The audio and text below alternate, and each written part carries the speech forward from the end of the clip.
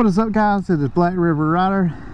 This will be my first video of 2023. I hope everything is going all right for you guys. This is just kind of going to be a little short video today. I'm just going to talk a little bit about my plans for 2023. I'm going to start trying to get into like doing group rides, you know, and meeting up with like local people from the area. That's something I haven't done a whole lot of yet. I'm gonna start doing the cars and coffee thing too, so probably for my next video I'm gonna try and do the cars and coffee. Seems like a pretty decent event. Got some really nice cars to turn out. I'm sure the bikes go too. You know, it's the first Saturday of every month, so I'm gonna try to hit that. Let me just go ahead and get on the bike and ride. I'm tired of sitting here talking and walking around the bike.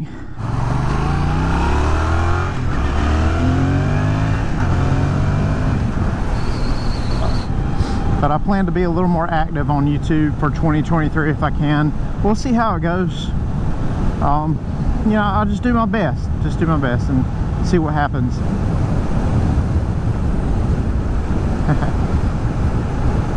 That's a cool little local guy right there.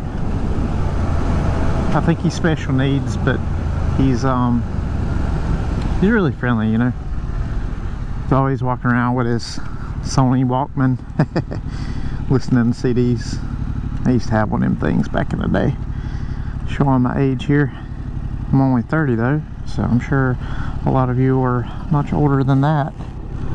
But yeah, you can see I haven't really been riding a whole lot this winter. I've only got 487 miles on it, so I ain't even really through the break-in period yet. I plan on doing that service myself, but we'll see.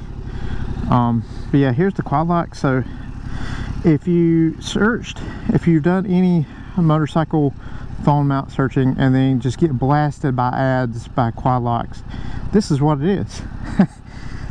So it's got these, like, you know, little rubber mounts on here that do that number.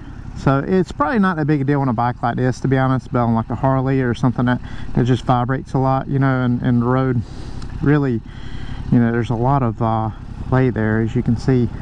It's really neat, and it protects the, so it used to not be a problem with camera phones that had digital stabilization because the sensor doesn't move and it doesn't have a lens that moves too. But now with optical stabilization in most of your phones, that's going to screw up your camera phone if you get too much vibration there. So this one actually has sensor shift, so the sensor shifts around. It's just a normal iPhone 13, but got to protect your investment. You know, these things are expensive. Got it on sale, and you know, it's a pretty clean setup. It's you know, I think it fits the bike really cool. Okay, we're gonna take a little detour right through this residential neighborhood. I'm gonna head to bike week, so that's one thing that I've got planned, is going with my father-in-law. That'd be kind of fun, you know. It'll be the first I've been to bike week, but not as a motorcycle rider, if that makes sense. That squirrel bike got lit. But yeah, we'll see how it goes. I'm also planning to go to the Tail of the Dragon as well. Meet up with my buddy again that I did my first Tail of the Dragon video on. This time I hope that I'll have good sound. Last time my sound cut out.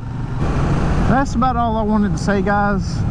I just wanted to keep this video kind of short and simple, nothing too complex, crazy, sort of like a little vlog update, 2023 plans. For all you subscribers out there watching my channel, I really do appreciate you. I'm looking forward to growing my channel more, and without further ado, I appreciate you watching. Until next time, we'll see ya.